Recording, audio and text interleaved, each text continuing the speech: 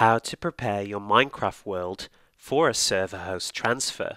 The first thing you're going to need to do is to make sure that your Minecraft server is stopped. To do this, you'll need an SSH client. I'm on Windows, so the SSH client that we're going to be using today is called Putty. I'm going to double click on this to open it. You double click on yours and open your SSH client.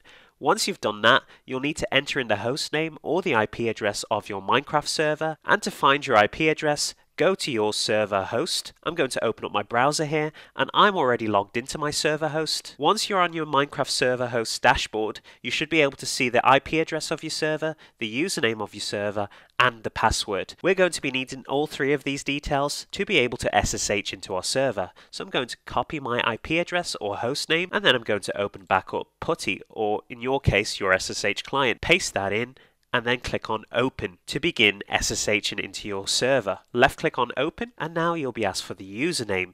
The username in this case is going to be root. So I'm just going to copy that here, and then I'm going to right click to paste it into the terminal.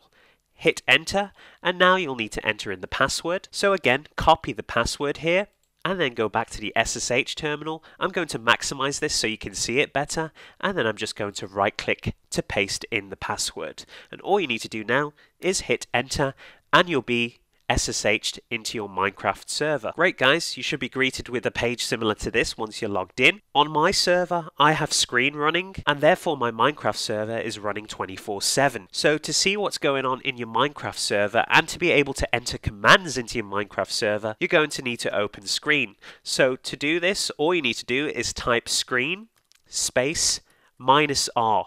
Please remember guys, you should only type screen space -R if you have screen installed and you are running screen. Alright guys, once you've typed that in, hit enter, and now you should be able to see what's going on in your server. So as you can see, my server is currently running, so I'm going to stop it real quick. So all you need to do is type the word stop, and once you've done that, just simply hit enter, and your server should stop. Once that's done, you're done. Your server has stopped. So now we don't really need this terminal window anymore, so I'm just going to X out of it. And then I'm going to click on OK to close the session. Great, so that's the first step. The next step is to transfer our Minecraft world from our server onto our local device. To do this, we're going to be using SFTP transfer method, and I'm going to be using WinSCP. So I'm just going to minimize this really quickly so I can see my desktop. And as you can see, here is WinSCP here, which is going to be our SFTP client. Another SFTP client that some people like to use on Windows is called FileZilla, but my preference is WinSCP. Alright guys, so double click on your SFTP client to open it. Once that's open, you're going to need to enter in the same details that you used to connect to your server with SSH. So you're going to need to open back up your browser and then start copying the IP address, the username, and the password. Let's start with the IP address here, and then paste that in, which is the host name, and now the username, which is root, and lastly the password. Once you've entered all these three pieces of information, you can leave the file protocol as SFTP and the port number as 22. And then all you need to do is left click on Login to be logged into your server.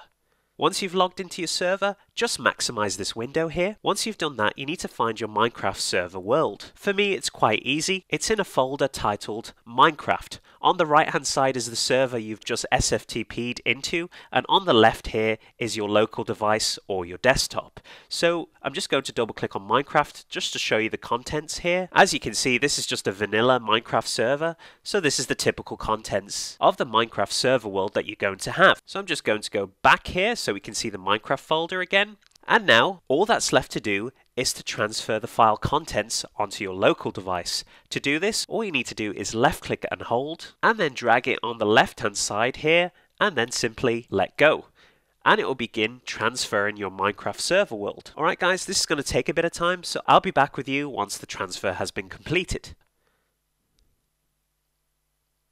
And there we go guys, the transfer to our local device has been completed. I'm just going to minimize this window now, just to show you, and minimize this one too, just to show you that your Minecraft world has been transferred and is sitting on my desktop here. So there's the Minecraft folder that we just transferred from our Vultr server host. So I'm just going to double click on it, just to show you that all the contents are there. And now all you need to do is transfer all these file contents onto your new server by logging into your new server using the SSH and SFTP login details, and then transferring all your Minecraft Worlds server files and then starting your server. If you're looking for a cheap server host, then I recommend Vultr, as that's the one I use. I'll also put my referral link in the description below, where you'll get some free promo credits and get the first month hosting your Minecraft server for free with Vultr.